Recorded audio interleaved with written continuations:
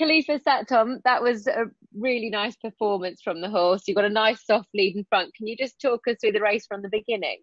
Yeah, I mean, obviously, sort of there was probably two in the race that were pretty strongly fancied, and I guess everyone was aware of that, and it resulted in us getting a pretty nice, easy lead. And to be fair to him, he's still probably learning a bit on the job. Like, he's a lovely, big, good-looking horse, and using his stride just kind of always looked like it'd work, and Andrew was pretty keen to do that. So yeah, it fell really nicely for us.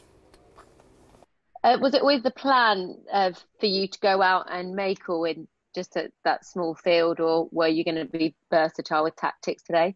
Yeah, we were pretty versatile, to be fair. You know, Andrew said if no one wants to go, brilliant, go forward. That he's a nice big horse, and like I say, he's got a lovely stride. So, you know, when you're sat on a horse like that, there's no point not using that to your advantage, which was great to have instructions like that, because it means you can chop and change plans. But obviously, stuck to plan A, and it worked out really nicely for him. Yeah, it worked out really well. It was a beautifully judged ride in the end as well. You timed it to perfection. What I loved about this horse's attitude, just watching it on the TV, was the way he sticks his neck out and battles. Does he feel like he gives you everything in the last couple of furlongs? Yeah, definitely. Like, he's still not the finished article though, which is great, because he's already that's obviously just his makeup. He's tough and loves a battle. But you know, you'd be looking forward to seeing what he can do in the future. Now he's had another run under his belt this year. He's clearly strengthened up over the winter from last year, and you know, the ground that he won his maiden on wasn't ideal. Today is probably more like it, but you know, he's definitely a pretty versatile horse, and something to look forward to as he goes throughout the year. What kind of attributes does he have? Obviously now a two-time winner around Goodwood. I'm assuming he feels very well balanced and comes down that hill quite nicely. Yeah, exceptionally well for a big horse, to be fair. The way he canted down, he's still having a good look about, and working things out. But just, I think one of his biggest attributes is going to be his attitude, the way he drops his head, and even the way he just sort of jumps out, finds a rhythm himself. You don't have to mess him about. So that makes life a hell of a lot easier, and a bit more simple when it comes to race planning and the way you're riding him. Yeah, and when it comes to race planning, what about trip-wise? Because he looks as though he's found plenty. He's shown a good turn of foot there from the front. He stepped up an extra furlong today. And what do you think his ideal trip be? I mean, to be honest with you, stamina is definitely going to be his strong point. I probably could have gone a little bit quicker, and it would have probably helped him out, if anything, because I think he'd have galloped the speed out the rest of them, which would, you know, in hindsight probably would have been the right thing to do. But no, I think in the future, you know, he's without shadow of a doubt going to get a mile and a half, and possibly even a little bit further in time, especially the way he goes about his job makes it all the more feasible for him to do that. Yeah, this race has been a very good trial for more leisure horses going forward. A few horses have lined up in the Derby. Do you think potentially though he could go either route if that's an option for him?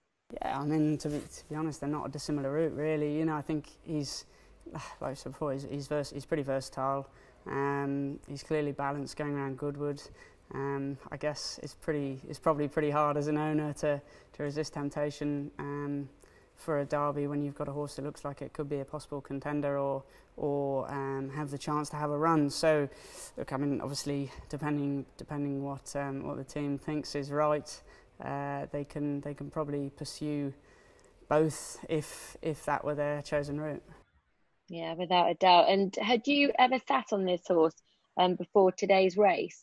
No, I was actually in the maiden that he won last year, so I got a good look at him, and you know, he's definitely filled his frame now. But you know, it was horrific ground when he won, and I think he did really well too, because in the race and looking back on it, it wasn't ground that he enjoyed. He just won through having a touch of class, and again showed that good attitude. Yeah, I absolutely love his attitude.